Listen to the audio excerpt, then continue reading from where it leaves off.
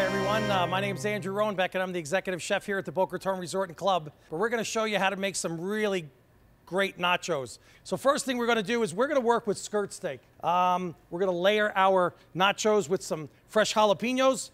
You could be a big boy and go with the big whole slices with the seeds, or little wimpy guy like me, you go with a little bit of smaller diced fresh jalapenos. Okay. Of course, a little bit of onions. We're going to layer those in there. Some beautiful fresh pico, fresh tomatoes, some cilantro, etc., etc. A little bit of aged cheddar, julienned up, and some jack cheese as well. So some fresh avocado, some cilantro, and of course, a little bit of lime juice, which is going to work into our steak and really make this entire dish pop. So what would nachos be without nachos? When we're making these nachos is take your whatever chips that you have, lay them out on a couple cookie sheet pans, and pop them into a 350-degree oven, okay? So even if you're going to use bagged chips, it kind of knocks the bag off them, so to speak, and it just kind of gets all that oil going again and kind of just wakes them all up. I would prefer to start to layer these with warm chips, hot steak. First thing we got to do is marinate our steak. Like I said, we have this beautiful skirt steak and our chimichurri. This is very easy. Sometimes people can buy chimichurri in the store. I made this. It's real simple. I threw in some cilantro in my blender. I threw in olive oil, a little garlic, and a half of a lime juice, a half of a lime. I squeezed that right there in my blender, and I just let it all puree right up. I let that go. If you can marinate this just for a couple hours, you want to be careful because the lime juice is in the steak marinade. I would say if you could give yourself 2 to 3 hours, that's great. What I want to do is I want to get a little bit of prep done, so I'm going to use fresh avocado. Okay, you got a fresh avocado. I'm simply going to take my knife, score a couple across there, little hash mark, so to speak, right there.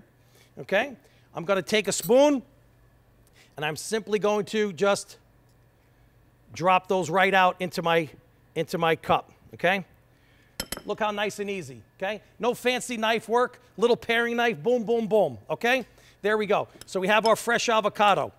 If you're going to do this ahead of time, you have to be careful that your avocado doesn't start to oxidize. So if that happens and you want to get some prep done ahead, a little trick is you take a little bit of lime juice, you squirt that over there, toss this up, and that'll keep your avocado from turning brown, okay? Okay, and I'm going to take my marinated skirt steak outside. I'm going to put a little extra salt and pepper on it. Always want to re-season, okay? A little pepper, a little bit of sea salt, and I'm going to get my steak on the grill. There we go. Be patient. Be patient. Don't start twisting and turning and flipping your steak around. Get some caramelization on there. Let all those herbs and everything do what they're supposed to do. Also, what I like to do is, and I have one that I already started here in case we run out of time here. You get the gist. I want nice caramelization. I want nice caramelization on our steak. That's the way I want our steak to look. Little love on there, nice grill marks, okay? Medium rare, medium, okay? Depending on your guests, okay? So here, so I got my skirt steaks going with my chimichurri sauce on there.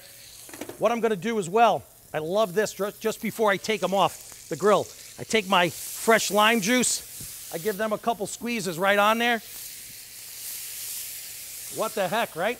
Now we're going to start to layer. I'm going to take a little bit of that chimichurri marinade that I have, and I'm going to drizzle that down on the plate. It's all over my steak. You know why I'm going to put that down? It's going to act like a little glue. So I'm going to put a little glue down, and I'm going to put my first layer of chips. I'm going to start to layer, okay? I have a little bit of my tomato pico. That's going to go right on here. My steak is almost done. I'm going to get my first layer down. A couple thin shaves of onion. All right, consensus is we're going with big boy jalapenos. All right, we're going to add in the first layer is going to have some really big slices on there. A little bit of our aged cheddar. A little bit of our jack. And I'm going to have some fresh chopped cilantro. I'm going to sprinkle my first layer with a little bit of chopped cilantro. And I'm going to, most important thing with your skirt steak is, and where I find a lot of people make mistake is they slice their skirt steak with the grain.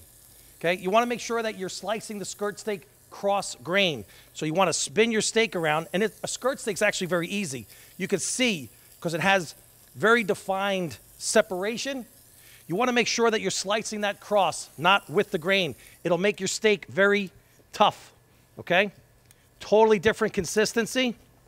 So I have my hot steak, okay? And I'm going to start to layer some of my hot skirt steak that's been marinated with that chimichurri on there, okay? But, of course, nachos wouldn't be nachos without the next layer, okay?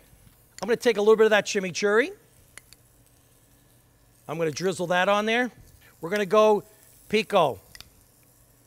Again, my cheese, my onions, very thinly sliced, a little bit of fresh cilantro.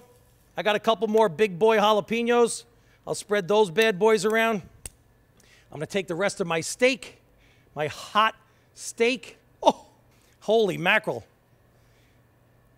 Chef, those are some Mac Daddy big boy nachos, huh?